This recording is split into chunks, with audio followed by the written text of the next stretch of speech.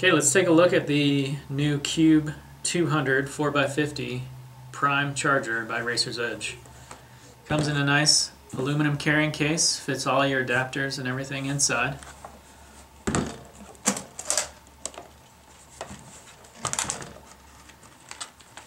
You got your instruction manual, read that.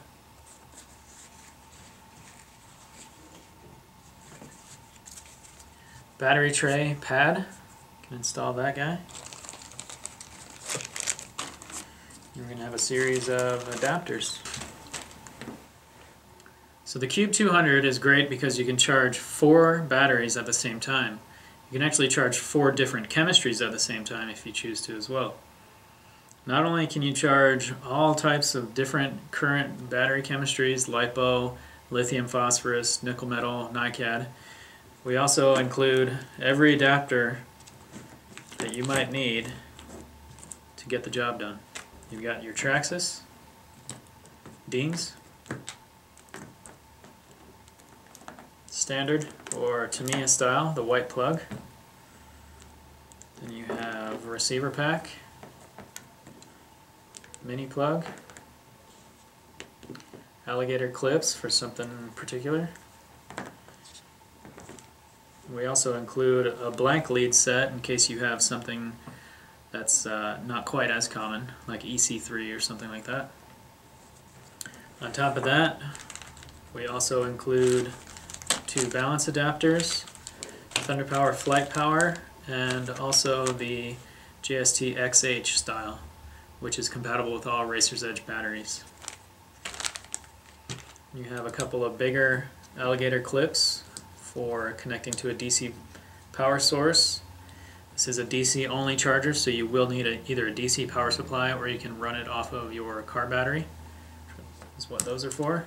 And then we also include 2 of the new Pro Bullet charging leads, which are set up specifically to balance charge or just charge 2S battery packs for your common 10-scale racing. It's great because you don't need to utilize the balance boards with these. They plug right into the sides of the charger, into each port, nice and streamlined. Get them all set up, and you're good to go. So here I have 4 different battery packs that I'm going to plug in and set up. They're also utilizing 4 different connectors that are all included with the charger. They're actually all included with each of our Prime Series charger, the Solo 80, the Twin 400, and the CUBE200. So let's go ahead and set these up.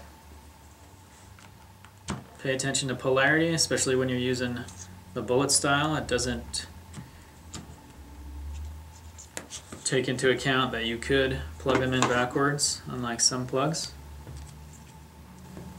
So here we are, we have 4 different batteries plugged in, actually 3 different chemistries. You have nickel metal, lithium phosphorus, and 2 lithium polymer cells, LiPo cells. Now each screen corresponds to each channel, of course.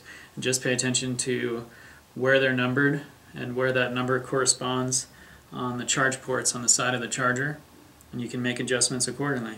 So channel 1 is our 4000 shorty race pack. We're going to go ahead and go to LiPo balance mode, which we're actually in. We're going to increase the charge rate using the increase and decrease button. I got to that by just tapping the enter key. It highlights that section of the profile. You can make adjustments. Tap it one more time. It'll let you adjust the cell count, so you can go all the way up from a single cell all the way up to 6S. Tap it one more time and you've locked in those settings. Now if you hold the button down, you'll get the charge tone and ask you for confirmation, basically a safety double check to make sure you know what you're doing. Hit it one more time and that one is balance charging. Down here we have a lithium phosphorus cell on channel 3, so we're going to back up and go into the programming so that we can charge the lithium phosphorus cell.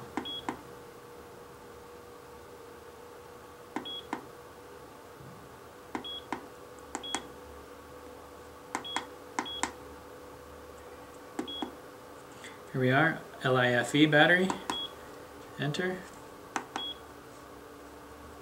We're going to change the amp rate, double check the cell count, so we're charging at 1500 milliamp, so we're going to charge at 1.5.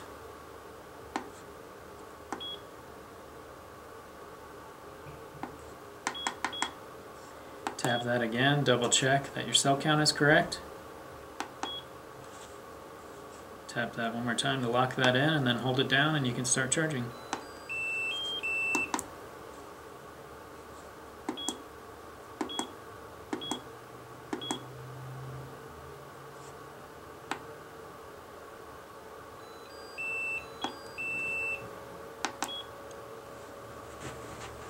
Okay, let's go over to channel 2 here, and that is our 2S25C hardwired 5000 milliamp battery with a Traxxas plug.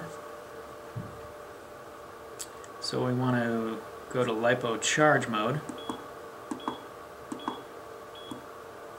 We are LiPo charge. We're going to tap the enter button and adjust the amp rate to 5 amps.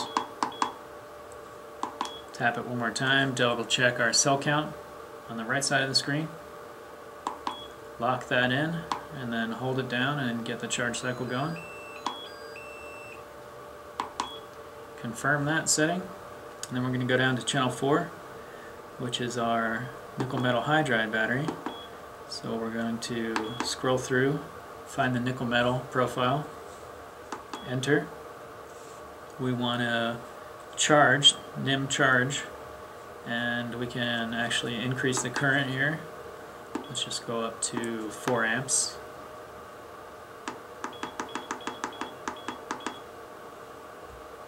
Tap that one more time to lock it in. Hold it down to get it started. And there we are. We're charging 4 different battery packs simultaneously, 3 different chemistries, utilizing 4 of the possible set of adapters that are included. It sounds like something's finished.